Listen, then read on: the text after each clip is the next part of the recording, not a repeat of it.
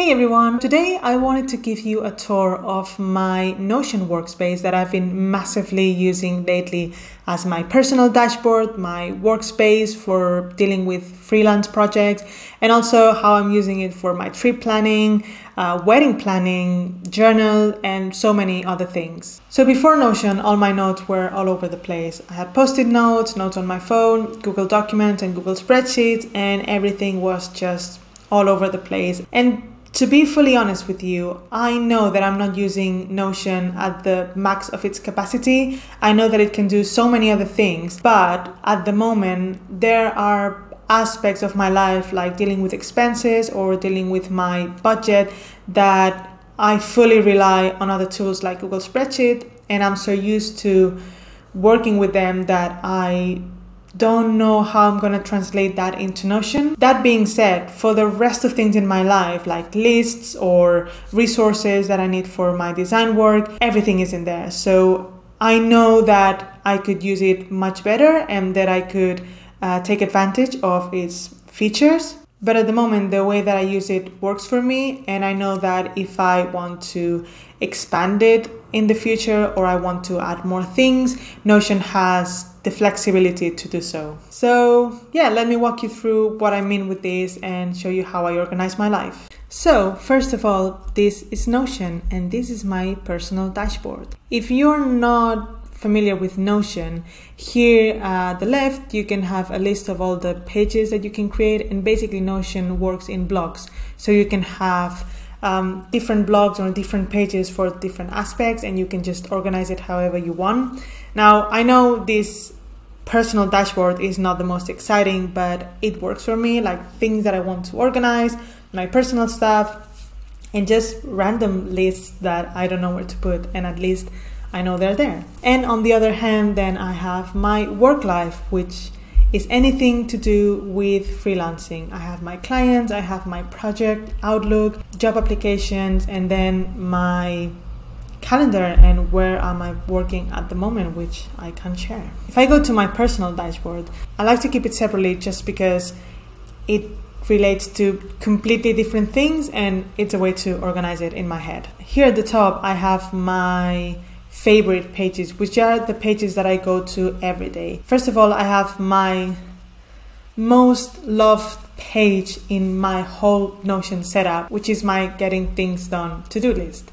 Now, this is a list of things that I have to do, but the way it's organized, it's crazy. I got inspired by someone which I can't remember. I'll try to look for it and link it somewhere. This is just crazy. I have it on my phone as well, so that anytime I want to add something to do, I just go here and it is the same list. So the way this works, on this first bit at the top, which is called inbox, this is where I write down things that I have to do without thinking. Like as soon as I hear something that I need to do, I just write it down here. And when I have a moment, I take 5 minutes to organize it. So I can organize it by context. So if it has to do with being on my desk or something I can do on the go, if I need my phone, my laptop, if it requires high energy, low energy, if it's related to work or personal admin or trips, or other types of projects, when is the due date, so if it's something that needs to be done by a specific date or if I need to do it ASAP, and then if it is related to my personal and admin stuff or if it's related to work. And as soon as I tap this,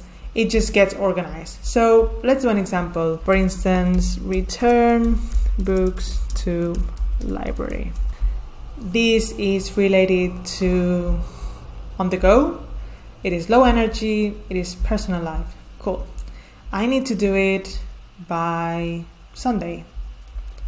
It's not ASAP and it is related to my personal life. Then it gets moved. Because it needs to be done soon, it gets moved to this due soon part of the board. If I checked ASAP, it would move immediately to due now. So these are the things that I need to do now. Some of them I've already done. So if I click done, they just get moved.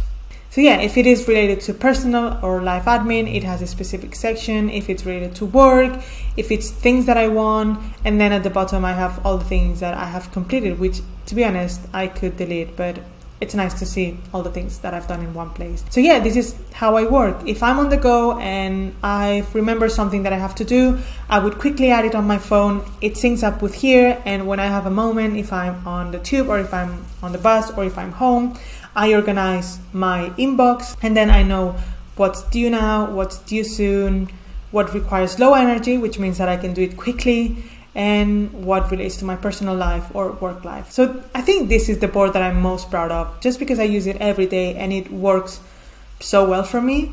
Yeah, moving on to different boards. I have my journal as well, which is just a list of entries and thoughts that I have. It's just things related to therapy, things that I discuss with my therapist, or just things that I think about.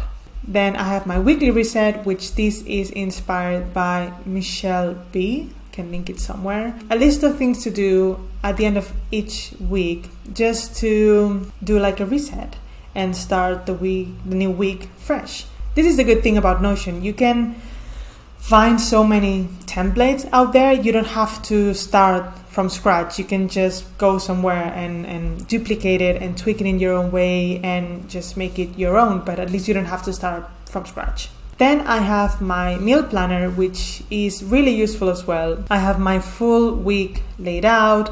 I have a shopping list, and I have a list of meals. So here I have a lot of meals that I've written down with the different ingredients, so that every time that I add a meal to my weekly view, I get the shopping list of the ingredients that I need to have that meal made. So yeah, this is really nice to have this database because it organizes my weekly meal planning so easily. Then I have my workout planning, things about my flat, things that we need to do, my 30 before 30 list, which if you've seen my latest video, you're fully aware of it. Then my 2021 goals, which it's no longer valid.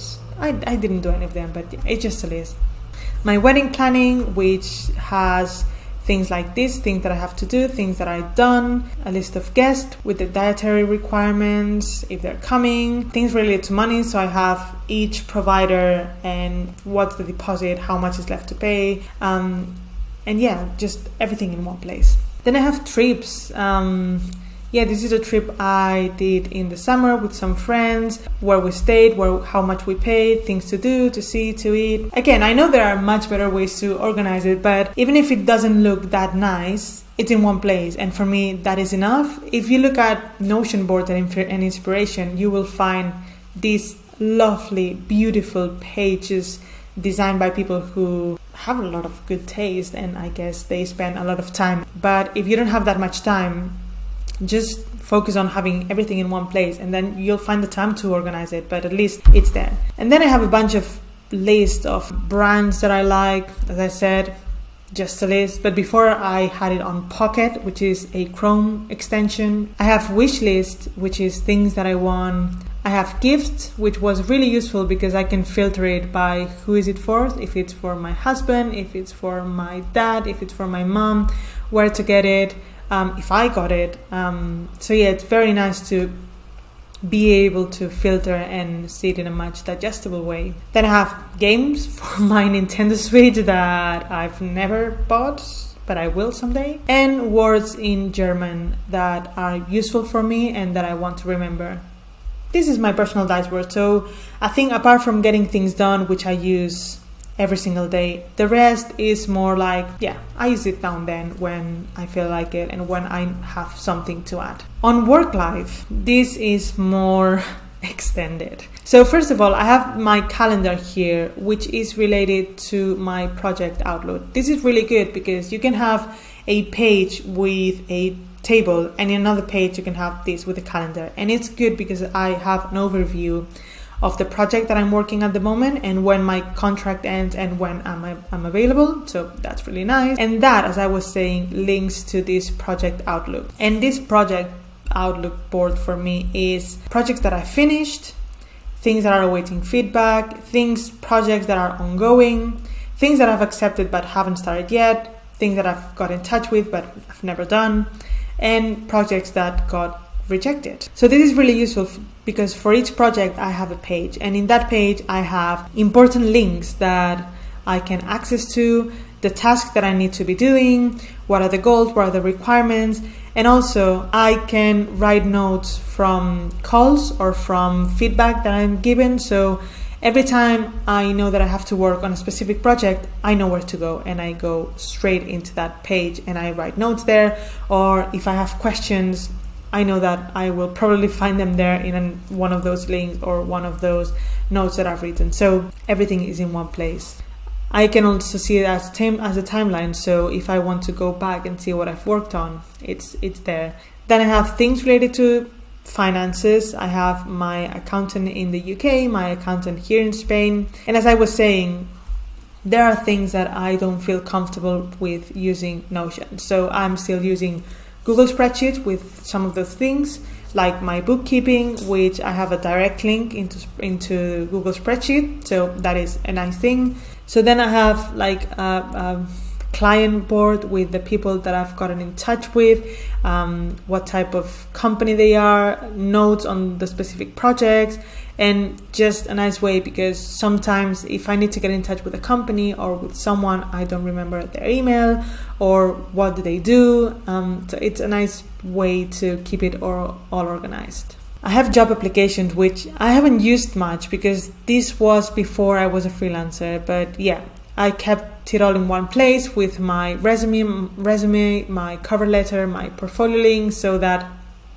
you know, when someone asks you to send you your CV or your resume or your cover letter, before I had it all over the place, and now I know that I have to go here and I will find it, and it's usually the most updated version. So, and if we move forward, I have my resource list, which is things to do with colors, things to do with typography, things to do with tools and resources, inspiration, so that every time I found a resource that I like a company that I really like or designers that I admire, I just put it here and I know that it's there.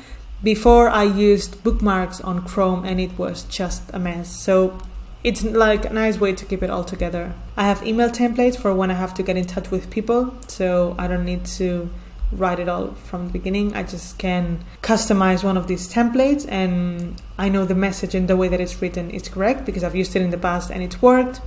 I have text that I wanted to write on my website and portfolio, and then I just have like a brain dump of things that I want to do and quick project ideas or posts or just some ideas. So yeah, as I said at the beginning, I'm not a master on Notion. I know that I could be doing so much more, and I'll probably do, but I haven't used it for that long. And at the moment, my focus is to organize my life in a way that at least everything is in one place. Like, that's my main goal at the moment.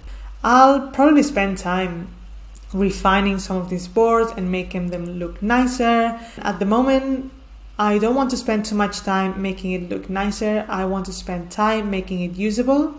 So that is my goal at the moment. So yeah, let me know if you use Notion, how you use it, if you have any questions. Also, if you're interested in a specific board and you want me to do like a more detailed walkthrough, also let me know and I'll be glad to do it. Again, if you want to get started with Notion, I think the best thing to do is to type in getting started with Notion on YouTube and you'll find hundreds of amazing, great tutorials that will tell you how to do that. For now, thank you so much for watching and see you next time.